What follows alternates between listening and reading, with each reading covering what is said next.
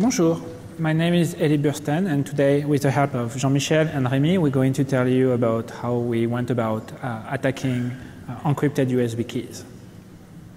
So recently, we ran a survey and asked people who have a USB key where they store corporate data, did you ever lost one of them, or is one of them was stolen? And we had 13% of the survey respondents said, yes, I lost one of those. So that means that one way or another, someone will get the hand of your data through an encrypted USB key. So that begs the question, if I'm using an encrypted key, is my data safe? Can I sleep at night? Or do I have a leak on my hand? Well, to answer this question, we need to know, are these encrypted USB key truly secure? And the best way to do that, hey, we are at the security conference, is to audit them ourselves. Because we couldn't find online any good methodology or correct evaluation of the security of those. So today, in the real spirit of Black Hat, we're going to show you real attack against real keys that we found during our audit, and we want to share with you the journey where we did audit the key for our own purposes because we feel it's useful for the community as a whole. We also would like your help into making some of the attack working, because some of them who are going very, very deep into the hardware require a lot of work and a lot of understanding that we don't necessarily have, and we would love to get more people who know this stuff to help us out so we can all have a very nice methodology. So we'll show you the attack we have, we'll show you where we are, and hopefully at the end you will be inspired to work with us, and all of us can have a better, stronger methodology for those encrypted keys that we give to all our users to protect our corporate data. Sounds good? Yes? Yes. Thank you. Okay, so to be clear, we have the key here. After the talk come, and you can show you how many of them we broke. We broke the selection of those. We'll show you a few demos as well. We have even live attacks, hopefully at the end. So let's get started by quickly recapping. You should sit, guys. Sorry. Okay, we're going to start with talking to you about how a encrypted USB key looks like from inside. Okay, so this is the diagram of it. So you have obviously the USB plug and the PCB where your electronic components are. Then you have something which we call the controller, which is usually a microprocessor, which is also in charge of doing the cryptographic operation and ensuring that your key stays secure. And of course you have the storage where you store all your data. What the extra price tag comes from those keys is obviously the controller, which contains the crypto and so forth, right? And then you have some sort of input mechanism who the controller takes input from to know that you have the right password. Might be a fingerprint, might be a PIN code, might be a software, might be a RFID tag. Either way, the controller is the one who is the gatekeeper of your data. So here's a real one. Same thing, right? You have the controller in the middle, and then you have the storage on the right side. Exactly what I described to you. We also see some keys which are more compact, and where they actually baked the controller and the storage into the same silicon, sorry. So it's harder for us to analyze because we can't obviously get out the chips out of the hardware key. The thing on the right side is the fingerprint reader where you can put your thumb and then unlock the key. All right. So the first question to answer is, why the hell are we doing a audit methodology for security key? We have the NIST, right? And the NIST have certification for USB key. So why redoing something which already exists and is working? Well, let me tell you about the NIST methodology so you can see it for yourself.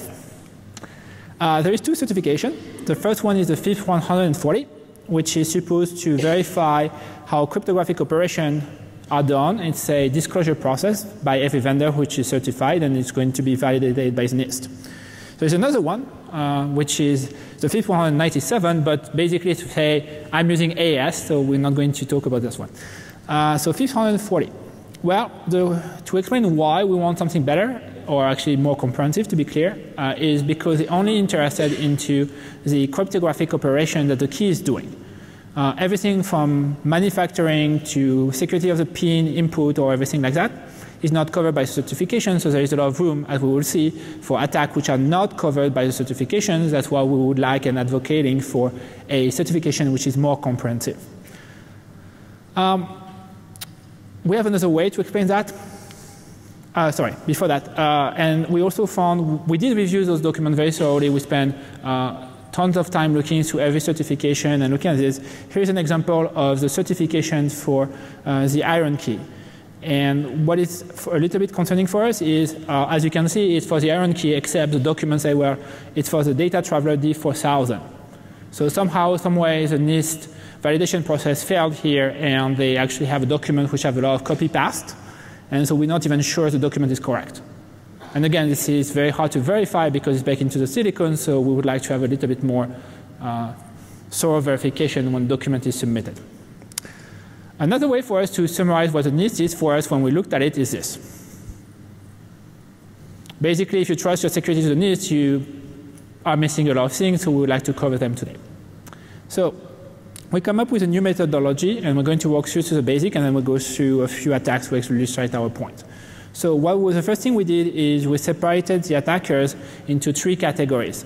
The first one we call the serendipitous attacker is the opportunistic attacker which has minimal resources. That's someone who will find a key on the ground or someone who will grab a key from a desk and have no prior knowledge or is not very resourceful and will try to plug it and try to do something. Probably the most common type of attacker. The second type of attacker are professional, either for hire or for business company who will try to go and have in-depth knowledge of how encrypted key works, and if there is an attack, they will know how to carry it. Last but not least, we have what we call state-sponsored attacker, which is just a fancy word to say someone who really is after a specific data, which might be on the encrypted key, whether it's like a specific set of cryptographic key or a specific document or backup data, and they will make a large investment to break a single key. And the difference between a professional and a state sponsor is the state sponsor is more interested into breaking one specific key, whereas a professional would be more interested in breaking as many keys as possible, right? So 2 different mindsets. We also have 3 types of impact. The first one is weakening the security, which is basically, it's not a flow by itself, but it actually makes our job easier as an attacker. The second one is a single drive break. So basically the attack allows you to break one key and recover some of the data which is in one specific key. And the last one is what we call a full break, which is like there is a logical flow inside the key, and you can recover the data from every key which have the same model and the same making. So what do we want to cover during the audit? There is 5 categories that we would like to cover because we believe those 5 encompass most of the attacks you can carry out. Those 5 are manufacturing, secure manufacturing, how you manufacture your key so that it's actually more resilient to attack. Second is input security. How do you make sure that the input part of the key is actually safe? Third is the controller security, because obviously you don't want the controller to spill your secret and properly destroy the key. Third is as an is a cryptographic operation, make sure that you use correct crypto. And last but not least, you want to verify storage, where you would want to make sure that the data is really encrypted on the storage device, on the chips itself. All right, so we're going now to go through each of those 5 in turn and show you a bunch of attacks. And Jean-Michel will start with talking about defensive manufacturing. Thanks, Elie. So for the manufacturing, the goals we had in mind during the investigation and the audit was that it's the first layer of protection you will get, because it will mitigate hardware attacks. It will slow down the analysis by hiding the components and preventing people from tampering with the key. But it's also the last layer of protection, because that's also what will protect your key against very advanced attacks such as electromagnetic radiation measurements with Tempest-like attacks.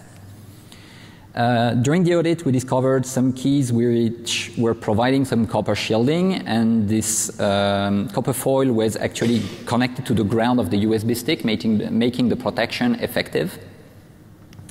Some other keys were also using some epoxy, like this one, which basically prevents you from reading what components they are using, and it's quite tedious to remove that layer of epoxy. We also saw some other keys during the audit, like this one, and the coating didn't look like real epoxy, so I started using a piece of rag with some acetone, rubbing into it, and the piece of rag was turning into black, so it seems to be efficient. So I was keeping the key into a bath of acetone over the night, and I ended up having a very cleaned USB stick at the end. So be careful to use real epoxy. And on this one, this key was actually certified by the NIST, and on the documentation, they were actually stated that it was coated in epoxy, which means that the NIST validation process was failing at seeing it was not real epoxy or validating that it was real epoxy. Another layer of protection is laser etching the references of the component. Even if it means security through obscurity, it's really hard to find the datasheets of the USB controllers that are used there, except when they leak. So if you don't have the reference, it will be very hard to identify which component they are actually using. It's hard to see on the picture, but it's not just a black marker, it's really milled. So the reference is not there anymore. But that's an extra cost at the manufacturing pipeline. So you have to be sure that you use the right service, because here they pay the extra for nothing, because we can still see the references of the component. Another thing that you have to pay attention at manufacturing is about the debug ports that are used to test the USB key at the manufacturing level or during the development process. And on this one, on the far right side, you can see some pins, some small solder pads that are there and labeled, which are actually used as a debug port, and you will see later on an attack leveraging those. And so this is how we summarize for each category the different control points that we have. They are ordered by the level required for the attacker, and then also by the impact that it means. And now I will let Rémi talk to you about the input mechanism. Thanks, Jean-Michel. My name is Rémi. I'm a software engineer at Google, and I'll tell you about the security of the input mechanism of the keys. We identified two main components. The first one is that only valid users are able to unlock the key and have access to the data. And the second one is that we should not be able to add new user to the key. During the audit, we had multiple kinds of input mechanism on the key we selected. The first one is the pin pad. You enter a number and then you unlock the key, you get access to the data. The second is using a badge. You swipe the badge and it unlocks this hard drive. Then we have the fingerprint reader. Same thing. You put your finger on the fingerprint sensor and it unlocks the drive. And last is the software based. So you plug the key and you have a first partition that pops up that gives you a software in which you can enter a password. And when you type enter, it will unlock the key if you gave the right password. Let me tell you about the first attack we found during the audit. It targets a fingerprint-based key on which we can replay an unlock command. The impact of this attack is a full break, meaning we can actually recover the data of all the key of this model. And we rate this attack as doable by the professional as you require a few tools.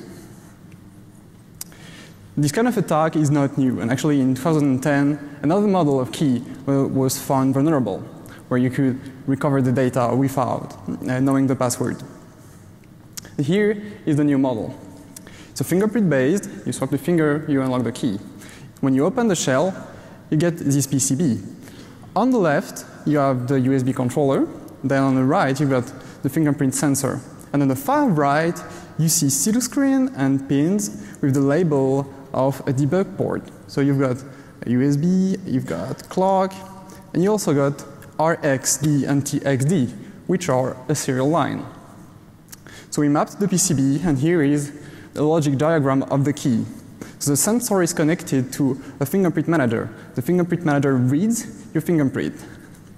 This fingerprint manager is controlled by the USB controller over the serial line. And it's the USB controller that's responsible for unlocking the storage and decrypting it. You can see we found the design flow in the serial line because it was not protected and we were able to read what was sent over the serial line.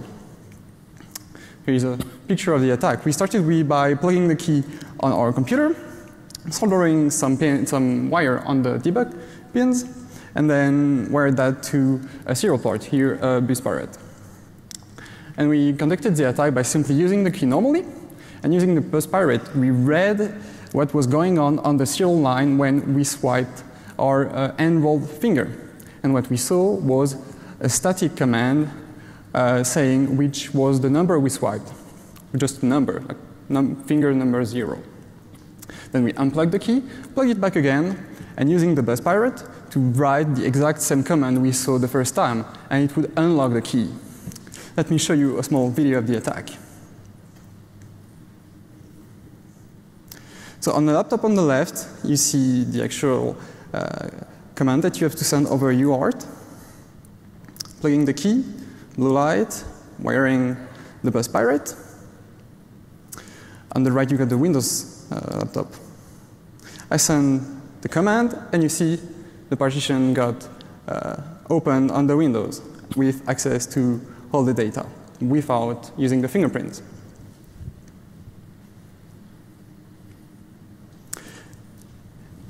During the audit, we found another attack, which was that the input tag of the USB hard drive could be cloned. And the impact of this attack is only a single drive, because you clone the tag of the drive you want to attack. And as it also requires some tools, we rate the attacker as professional. Here is the vulnerable model, along with the tag that you have to swipe to unlock the drive. When you open the drive, you have this PCB with the SATA port that's used to connect to the actual hard drive that will be encrypted. The RFID call used to read the tag with its little controller, and the configuration. And to conduct the attack, you need an RFID research tool. Here it's a Proxmark, and a reprogrammable RFID tag. It will be used to clone the tag. Here is a video of the attack.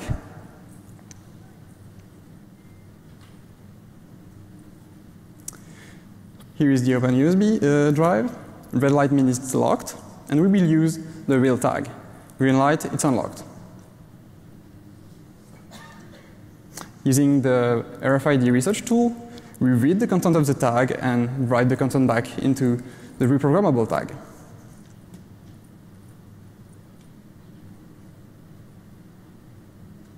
As you can see, it's pretty fast. And then using our custom tag, we swipe it just like the real one, and you see green light. The drive is unlocked. We've got access to all the data. Summing up for the input audit criteria, we found the one in bold are the one we actually found attacks against, and which models are vulnerable, which are the unlock command that can be replayed, and we found an attack where the input could be cloned. Summing up with the impact and the kind of attacker that can conduct the attack. Moving on, I'll let Elie talk to you about the security of the controller in USB keys. Thank you, Rémi.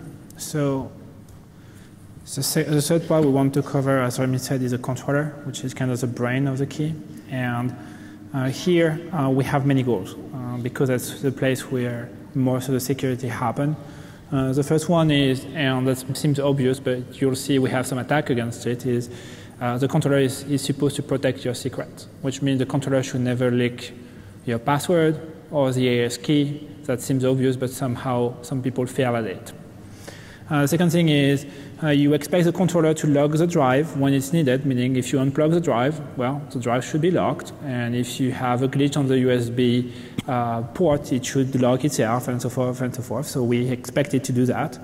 We also expect the drive to destroy secrets, at least zero out the AES key so that the drive becomes unusable when it's under attack after a few unsuccessful attempts. You would imagine, again, that is something that is granted. Turns out it's not. And last but not least, and this is more like wishful thinking, we would like to have firmware attestation, meaning today there is no guarantees that there is not a way to have a backdoor firmware. We have no way to attest that the firmware run into those keys is really the one we can audit, because we have no way to have firmware attestation. So we would like in the future to have keys who are fully attested. Very, very similar to the secure enclave that we start to deploy into Intel, right? We would like to have the same thing for the key, because we can't trust that the key is really operating the firmware we have. So hopefully that's going to be in the next generations. So the way we do some of the analysis, and that's a little bit of a behind-the-scenes stuff, is we do a lot of interceptions. We'll talk about how we do interception between the memory and the controller later on. Jean-Michel will tell you about that, but we also do interception between the key and the computer, and we monitor what happened. The reason why we do it at the hardware level is because we really want to make sure we see everything happening on the USB bus to make sure we don't miss anything. It seems a little bit overkill, but turns out we found a very cool attack that I'm going to demonstrate to you in a second by doing this kind of interception. And maybe this, to show you what happened in practice, this is what it looked like. So we have in this blue box is actually a dedicated hardware which allows you to do interception of USB traffic full speed even for USB 3, which is very difficult due to the timing and the speed. And it basically has 3 ports. One, you connect your key, so that's one of the keys we connected to it. And then the second cable in the front goes to the target laptop or target desktop. We use a laptop because it's easier to put on the desk next to our desktop stations. And then the cable at the back go to our desktop station where we do the recording and we do the analysis and we use custom software for that. So that's what our interception platform looks like. And we've been running it on every key we have audited to make sure that we understand exactly how the communication between the computer and the key are happening and making sure everything is square and fair. Turned out it's not. And it gave me what is my favorite attack of the talk, because I think this is the most mind-boggling one. This is also the one we do feature and we share it on social media because we really feel it showcases how dangerous this thing can be. It's against a fingerprint key. This is one of those, and we were actually wondering how many of those were having this problem, so we bought a few other brands which we were believing having the same chipset, and it turns out they're all vulnerable. So we have this one, and we have a bunch of others we have here. Actually, if you would like to see the demo live after the talk, please come on here or on the wrap room and we'll show you live the attack, to show you how easy it is. So it's attacking fingerprint keys. We deem a full break, and even a surreptitious attacker knows how to do it when you know what to look for. And this is as insane as you can recover the master password. So do you want to see it in live? Yes? Okay. So the key, unplugged it, that looked like this. Nothing to see except the fingerprint reader. Nothing to see, right? So you have the fingerprint reader and the controller. So here's how it goes. We made this one very nice because that's our demo trailer. So you have someone on a coffee shop and which is leaving, and the attacker is spotting a key, so he's going to steal the key, right? And the key has a fingerprint reader on it. And so later, when he's back to his lair, he's going to try to log for the key. And obviously, you can't, right? Because the fingerprint reader do work as intended, so you can't. And then you're really sad. But turns out there is a secret USB command which allows you to recover the master password. And that's how fast it is. So all you have to do really is you say, oh, I'm an admin, here's my master password. Please do enroll my fingerprint. And then you add a new user. Let's call it, well, I don't know, AVL user. And then you click on next, and you start to tapping your finger. And a moment later, you will have your fingerprint enroll as a legitimate user into the key. That's how bad it is. So any of those keys are definitively broken because you can extract the password from the controller. Yeah, I still have people shaking their head. Yep, that sucks. I can't imagine how someone designs security product would do that, but actually they do, which is why we need to audit all of them and make sure we verify clearly the spec. Even if you think it's obvious, actually it turns out some people still make mistakes, and we're here to protect our users. So another one. You would assume a controller will lock after like 5 or 6 attempts. That seems obvious, right? You should not keep going it. It turned out that when we did our audit of a encrypted hard drive, who use a RFID badge, we found out that's not the case. So we deem it again a full break, and a surreptitious attacker can do it because that is again very easy to do. So here's a badge, so you can use them or use like a Proxmark to start to do the brute force. It turns out they do log the hard drive after 6 attempts. The only problem is when you power off and on, counter goes back to 0. So with a simple electronic manipulation, we turn on the voltage, we turn on the disk, brute force, turn off, You can brute force it as much as you want, and so basically it's completely useless. Anyway, so audit criteria to sum up. Well, the device should burn after n successful attempt, and you should not be able to reset the counter. Obvious, but well, important. And the password and AES key should not be able requested from the thing. We also have other bunch of stuff like the AES key needs to be regenerated and so forth, and those are more technical things. They will be in the slide, and later on we'll publish the full methodology on GitHub so you can actually download it and help us to make it even better.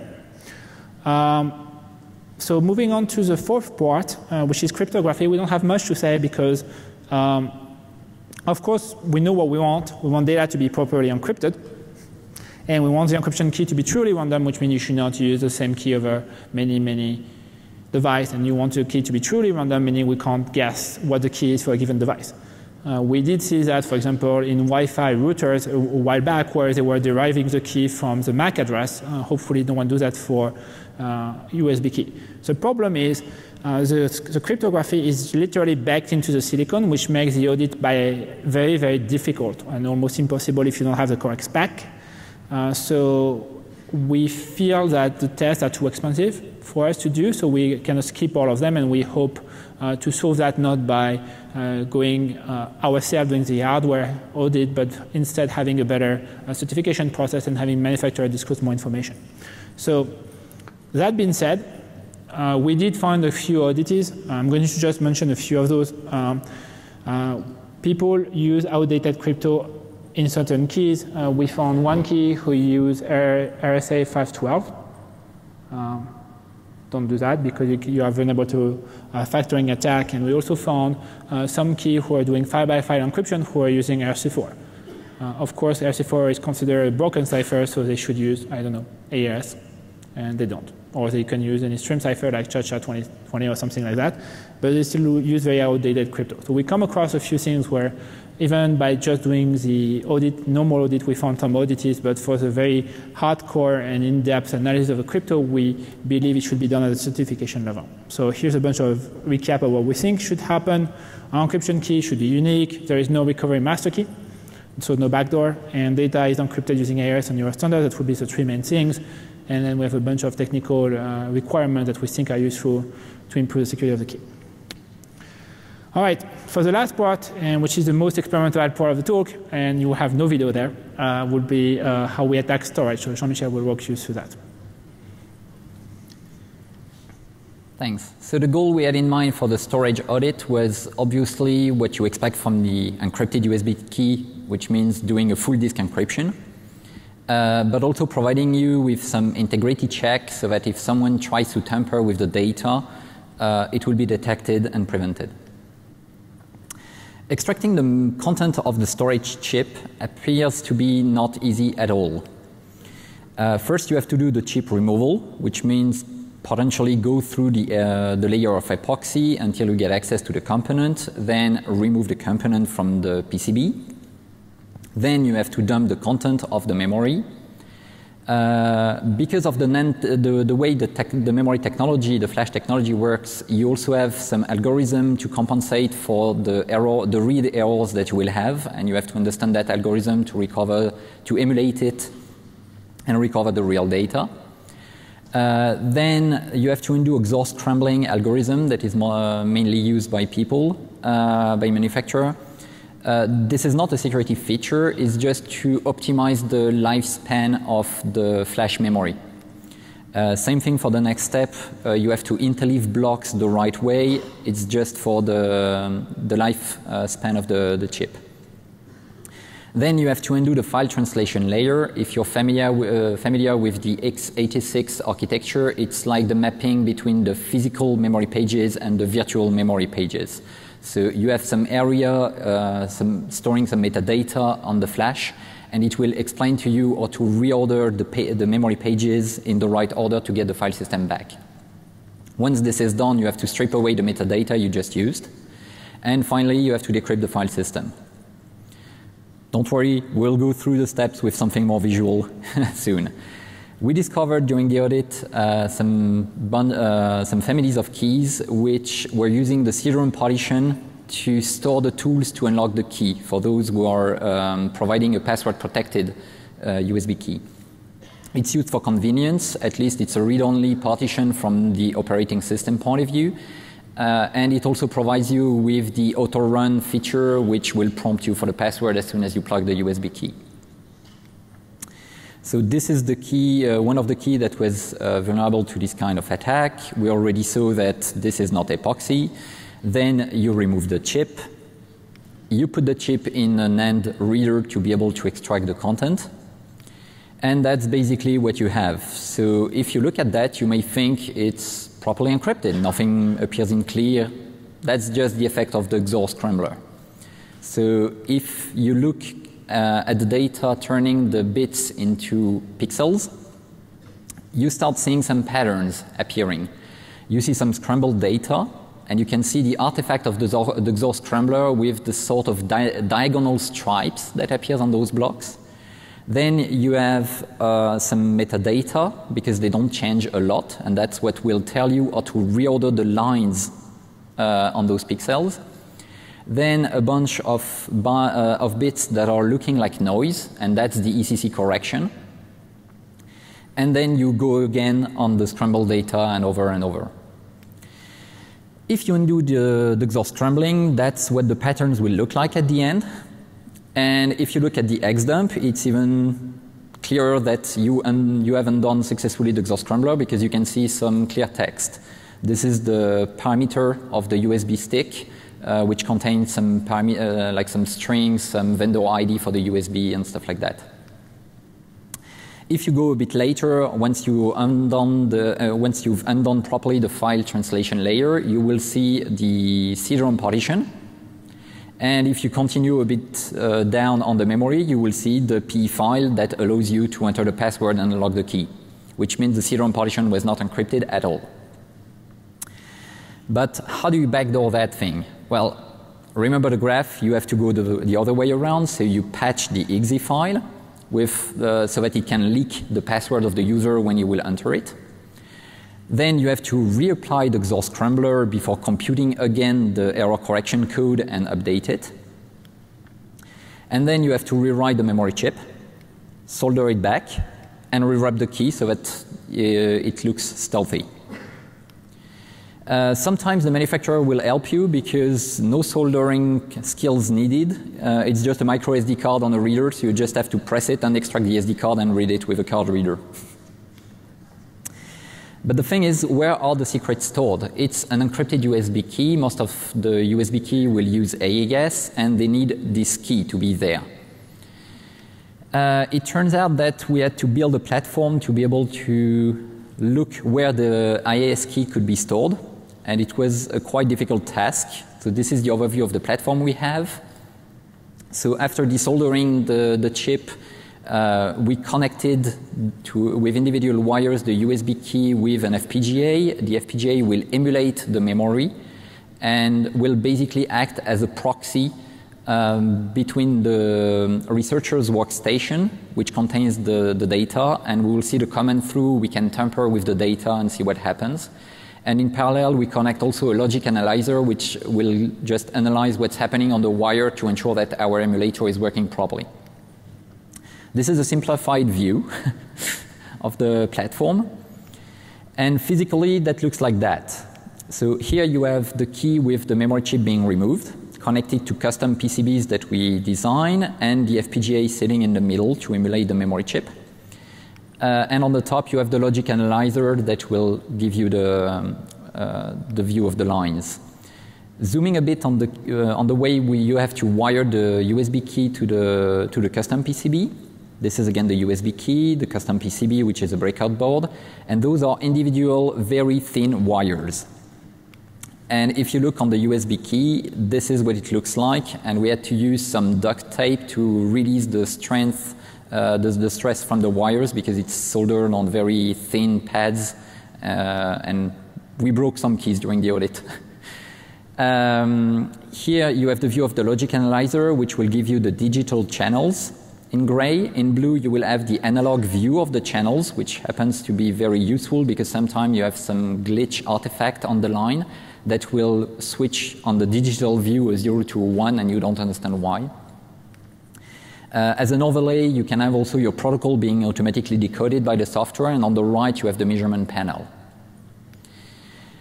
Why were we using the FPGA for that is because the eMMC protocol appears to be a high-speed protocol with very strict timings, and emulating it in software was not possible because just the runtime trip between the software emulator and the USB key was going away of the tolerance of the timings.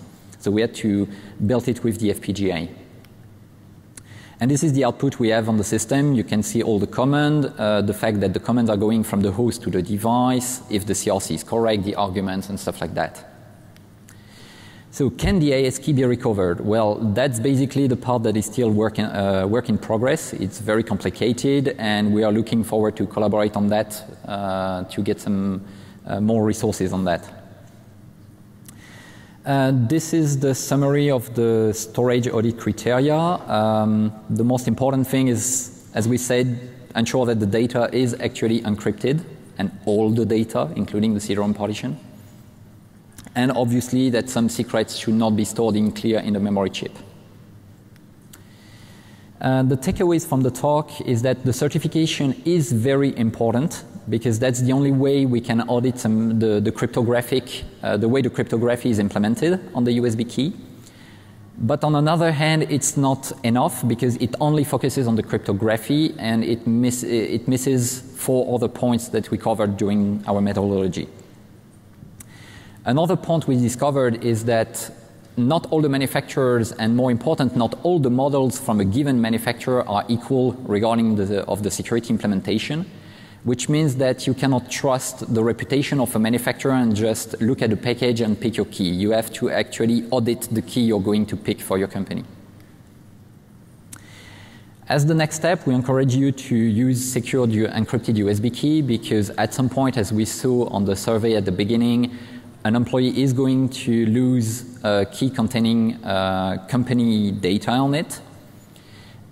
We also have to ask for more transparency from the manufacturers so that it's not that hard to audit those USB keys. And because such audit is very time consuming and requires a lot of effort, we believe that crowdsourcing the effort and make it a community effort will be the best for everyone. And I think we have time for a couple of questions, so please use the mic. Thank you. Please use the mic. Let's go.